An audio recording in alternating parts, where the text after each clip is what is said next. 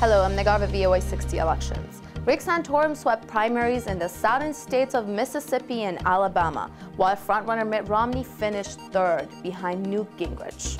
However, Romney captured the Hawaii caucuses and delegates from American Samoa. Explaining Romney's defeat, ABC News said southern voters doubted his conservatism.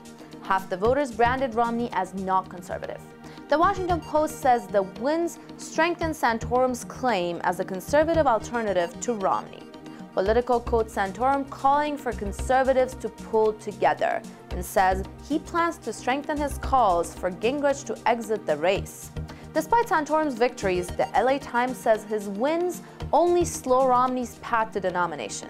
The victories did little to cut into his delegate lead, and it is still almost mathematically impossible for him to lose. That's all for today. See you in the next edition of VOA60 Elections.